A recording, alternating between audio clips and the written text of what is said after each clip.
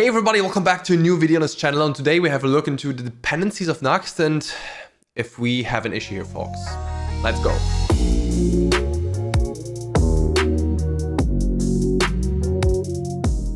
Before we start with the actual meat of the video, make sure to hit the subscribe button and follow along. We're very close to 10k subscribers after, well, shortly 1 year of YouTube. So thanks all for the amazing support.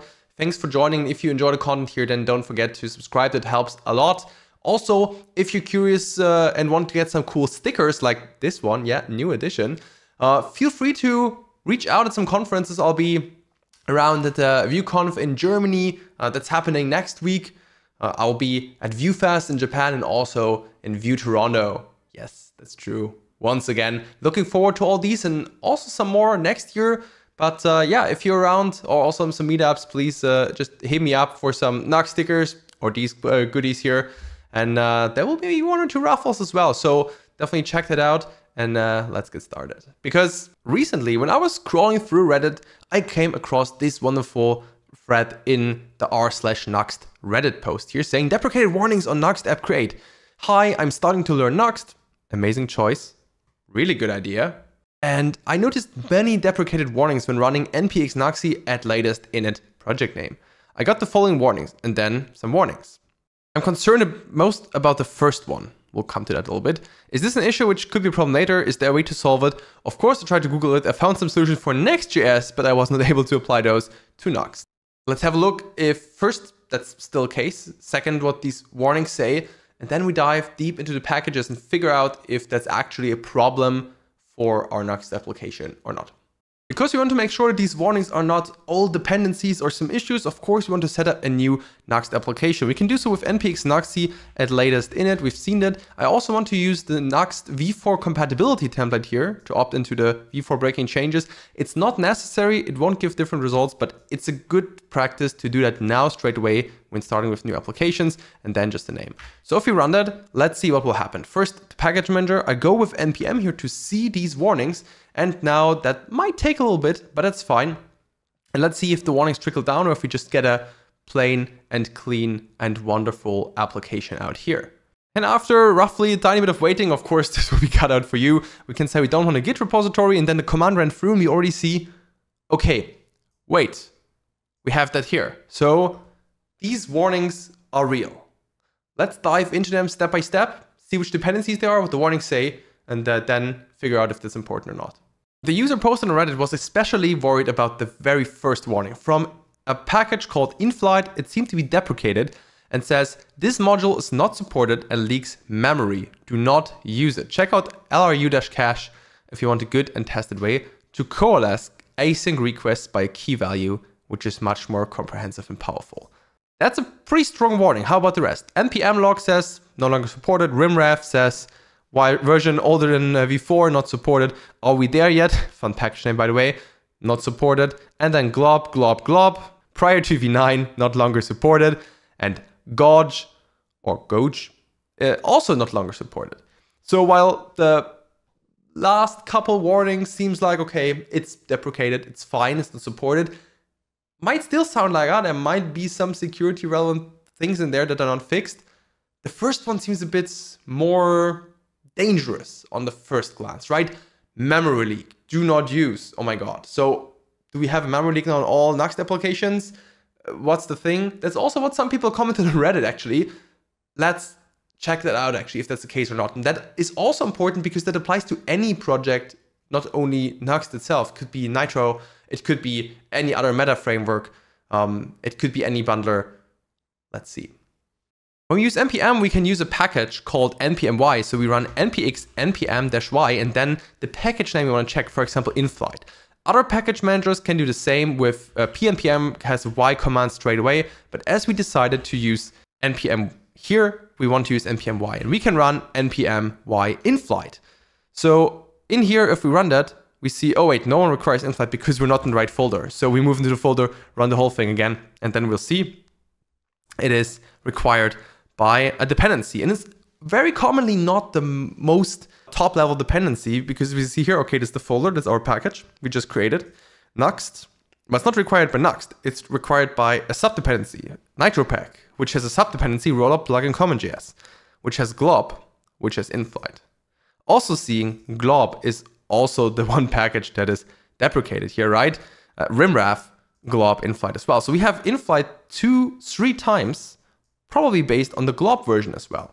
So we can also say, okay, we do the same with glob, because there was also a warning. And here we say, oh yeah, glob 8 is used in here. All right, fine. And we had the good old gouge or gouge. We'll do that. All right, same idea. And we do the are we there yet as well. And then we take a look at the actual dependency tree. And there are a few things that are very noticeable.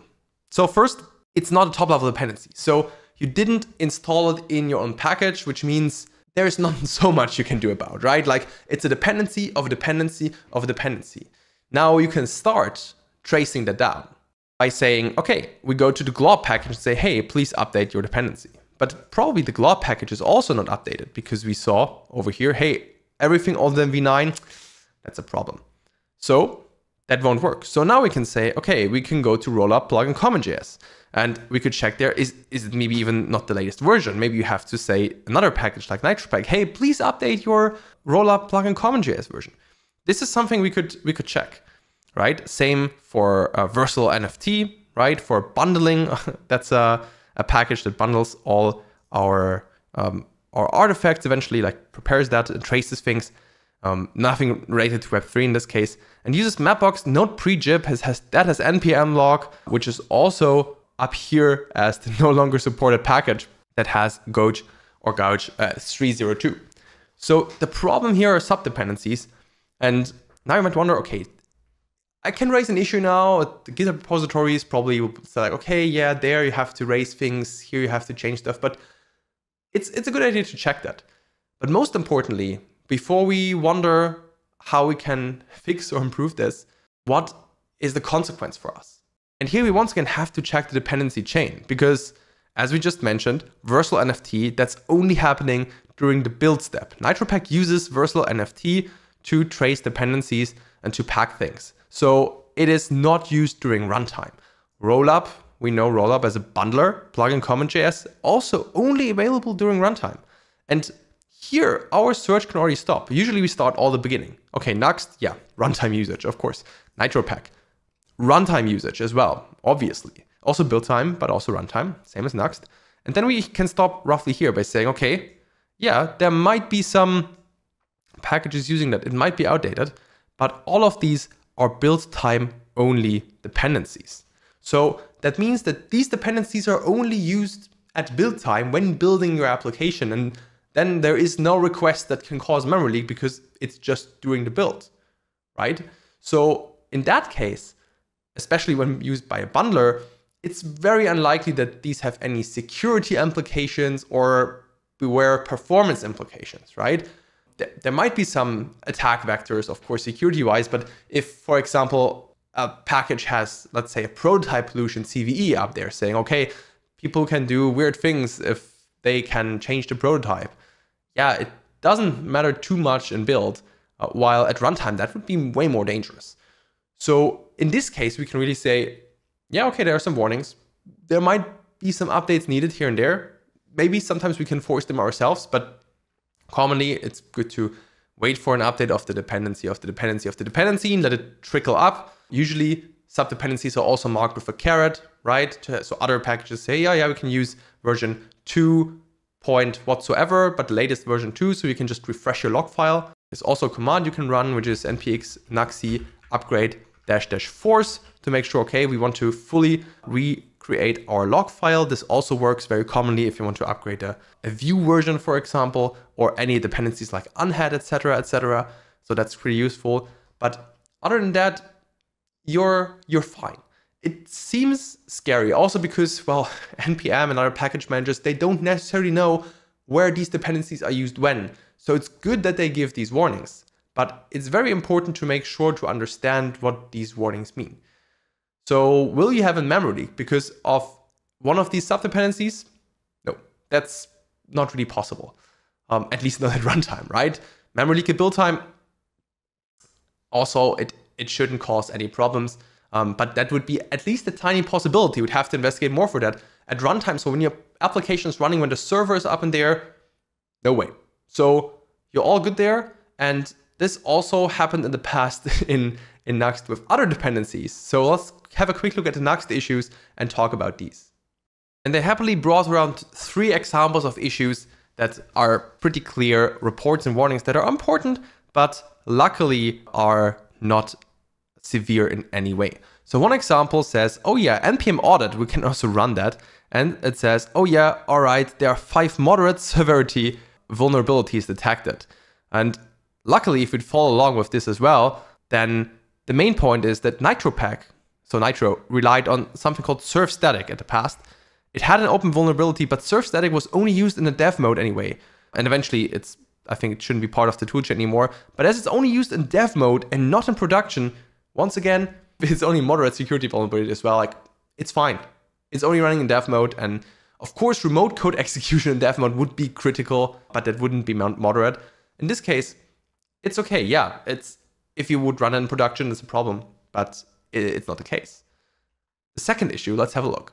The second one also comes from npm audit, and it said that the Vite dev server had some problems here, saying Vite dev server option server fs deny can be bypassed when hosted on case insensitive file system. There was even a CVE pointed to that issue, and it was in Vite 5 to 5.0.11.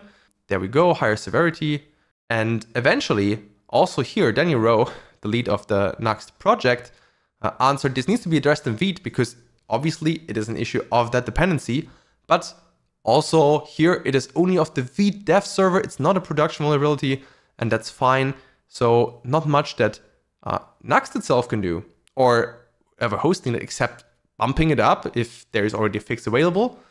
But nevertheless, there are sometimes these scenarios in the dependencies. It's just important whether they are used in dev or prod and whether the code in the relevant case is relevant for dev or prod. And another example, last but not least, is actually in the same issue that I opened twice, but it's fine. Oh, actually, it was just commented. It's okay, also okay. And there was one in Lodash, right? Lodash as utility library, you might all know that. High severity, and we have the prototype solution that I meant before, also link for that. And the idea is, oh yeah, okay, Nuxt 3.8.2, it's been a while. And then it's checked, okay, where is it in? We have Vite plugin checker. Okay, it depends on a vulnerable version of Lodash pick. Fine. The Vite builder, obviously. We go deeper, the DevTools. So DevTools kit. So it was probably used in one of the sub-dependencies, but also here, DevTools, they don't really scream, oh, I'm used at runtime, I'm used in production. No, absolutely not. First of all, there is no user input that was actually exposed to lodash.pig. So it's fine. The prototype solution couldn't really be abused in that way.